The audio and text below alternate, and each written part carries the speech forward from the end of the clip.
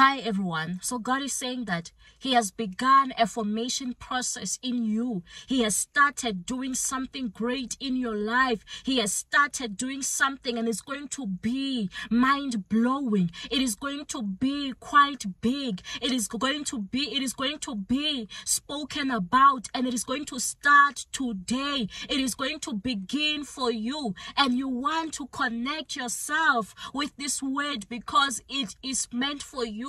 You don't want to miss out on the blessing that is being released on this word. That is why when you read the book of Genesis chapter 1 verse 26, it talks about God creating humankind. It says, let us make man in our image, in our likeness, so that they may rule over the fish in the sea and the birds in the sky, over the livestock and all the wild animals, and over all the creatures that move along the ground. So verse 27 says this: so God created mankind in His own image. In the image of God He created them, male and female He created them. Verse 28 says this: and God blessed them and said to them, be fruitful and increase in number, fill the earth and subdue it. So again, God is saying that if you read Luke chapter 1 verse 26, it says, in the 6th month of Elizabeth's pregnancy,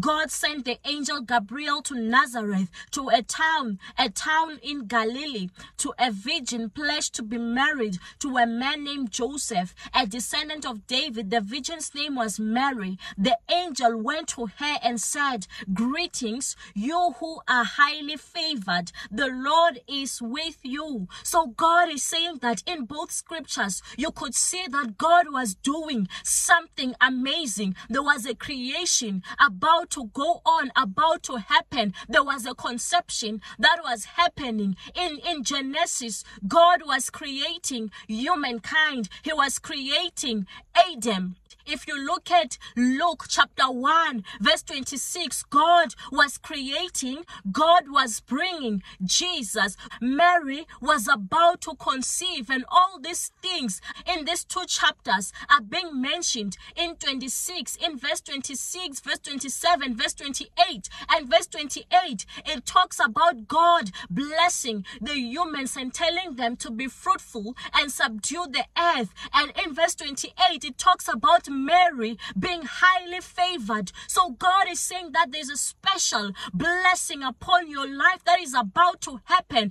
The time of His favor has come in your life. The time for you to conceive greatness has come in your life, and He's already begun creating it. And as He was giving this word to me, I did not even notice that today is the 27th. So God is saying that it is your hour. It is your day. On this day, God is saying that He's planting in your life creation. Great things are being created through you. Great things are being created through your bloodline. In the mighty name of Jesus, may you receive this blessing that is on the number 27. This blessing that's on the date 27. In the mighty name of Jesus, amen.